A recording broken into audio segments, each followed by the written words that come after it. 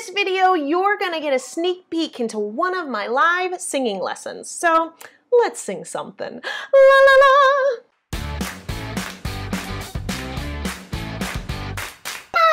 Hi! Yay!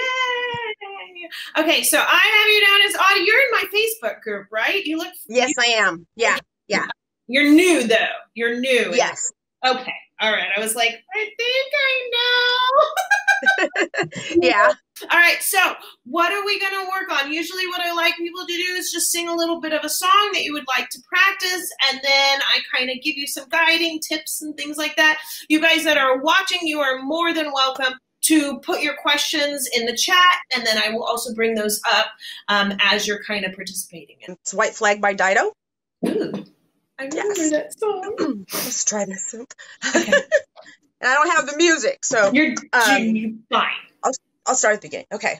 I know you think that I shouldn't still love you. I'll tell you that. So right off the bat, when I hear your speaking voice comes right out and it's very clear. You actually have a very nice, loud, commanding speaking voice that travels really well. But as soon as you start to sing, you pull back. So there's this thing inside the throat called an epiglottis. And basically its job is to close off the tube that goes down to your lungs so food and water doesn't get into your lungs.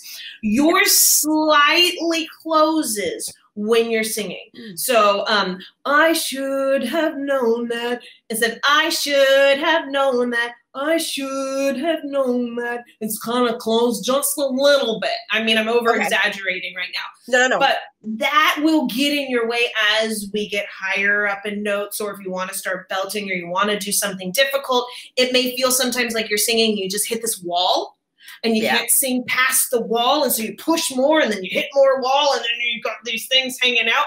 That's the epiglottis is closing, and it's closing up that passageway for that voice. So one of the cool things that you can do, since your speaking voice happens to be really good, is to speak and then sing.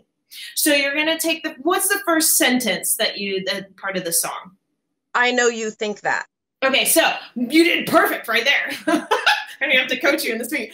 I know you think that. So I use my hands and I think of the words coming out and flying across the room. You're going to speak the words and then you're going to sing the words. I'm going to give an example and may have the wrong notes, but you'll get the gist of it. So I think that you should. I think that you should. And so what you're doing here is you're trying to trick your brain into thinking it's speaking with notes attached to it. Okay. Because when you tell your brain that you're singing, it has a muscle memory of closing off that epiglottis. So this is a way of us kind of tricking the voice into thinking it's speaking with notes attached. So you're going to say it once and then immediately say it again, happen to attach some notes to it. Okay. I think that you should. I think that you should. Good. So do it again. Yeah. To make it a little easier Where'd that already. come from? I think that you should. And again, speaking voice, notes happen to be attached. Okay. I think that you should. I think that you should. There you go. So you hear how it popped everything open, and it should feel like it became lighter and easier. So my homework for you with this is to start breaking down this song. Speak, then sing. Speak, then sing. And kind of alternate between that and start to get used to the feeling of it opening up and being easy. Because the number one thing that I find with a lot of new singers is they think it's hard. And it's actually not supposed to be hard. Even hitting really high notes when they're done correctly should feel like it's just open space. And it's actually not as hard. We make it look harder and we change the sound because culturally we like that sound. So we add that in later. So just get used to that feeling of it opening, feeling of it's just as easy as talking.